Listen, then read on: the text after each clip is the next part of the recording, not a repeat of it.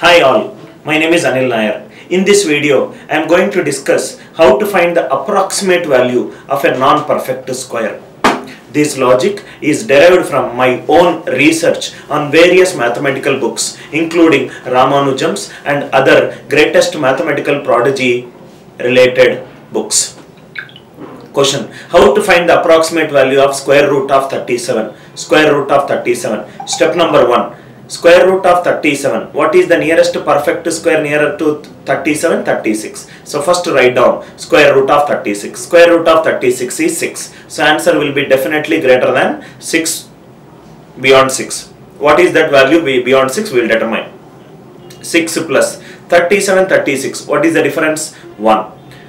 Then after getting the difference, double the value whatever you got. What is square root of 36? 6. Double the value. What is double of 6? 12. So answer will become 6 plus 1 by 12. 6 plus 1 by 12. 1 by 12 is 0.0833. So answer will become approximately 6.0833. One more question. Suppose I need to determine square root of 29 approximate value. Always remember, irrational functions will never give an exact value. We will always get an approximate value. Square root of 29. Square root of, what is the nearest value that is nearer to square root of 29? Square root of 25. 5. 5 plus 29, 25. What is the difference? 4.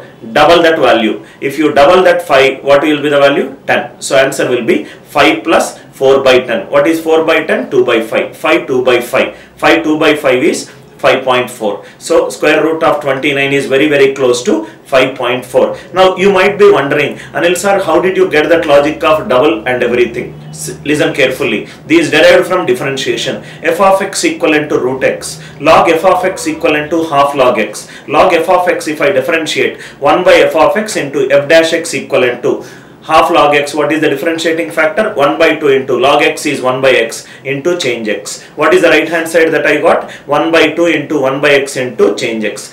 This is the exact value which is added to a perfect square which is closer to the value. Last one. Try to solve this question orally. Square root of 53. Square root of 53. What is the nearest perfect square nearer to 53? Square root of 49. Square root of 49 is 7. 7 plus 53, 49. What is the difference? 4.